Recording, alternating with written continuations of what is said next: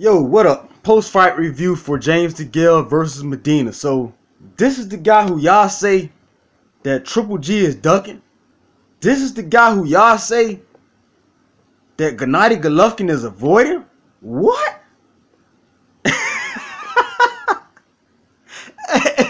Hey, man. Oh my God, he went life and death. What, he was a 10-to-1 favorite, 20-to-1 favorite. So he went life and death with a guy he was a 20-to-1 favorite by. I actually scored the fight a draw, and he got a Al Heyman home cooking decision tonight. 117-111. Man, are you kidding me? 117-111. Like that fight was a 117-111 fight. Man, please get out of here with that BS. Y'all know that fight wasn't no 117-111. The fight was a draw at best, and you could have gave the fight to Medina. This dude was running. James DeGale was running all night. There were times when this dude actually, and I ain't lying to you guys, he actually turned his back and ran. Ran with his back turned. I ain't seen no shit like it, man.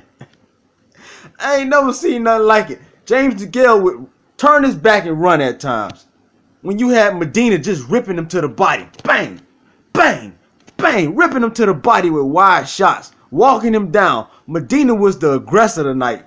And they had a 117-111 scorecard. Come on, man.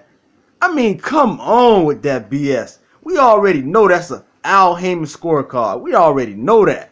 Because they trying to make a Butte, Jack. They try, and James DeGale, they want to make that fight, man, for unification. So I don't know who they think they fooling. We already know Al Heyman had his hand in that cookie jar.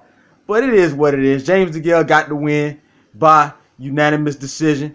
Defeating Medina. It is what it is. So y'all let me know what y'all thought of the fight if you got a chance to watch it. I thought the fight was a draw.